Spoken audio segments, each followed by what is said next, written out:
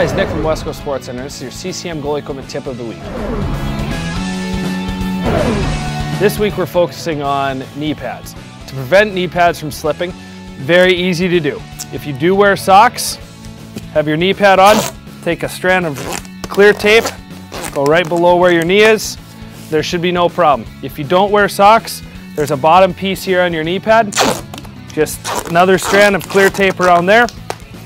That will prevent them from slipping around and sliding up and down your leg. That is your CCM goalie equipment tip of the week.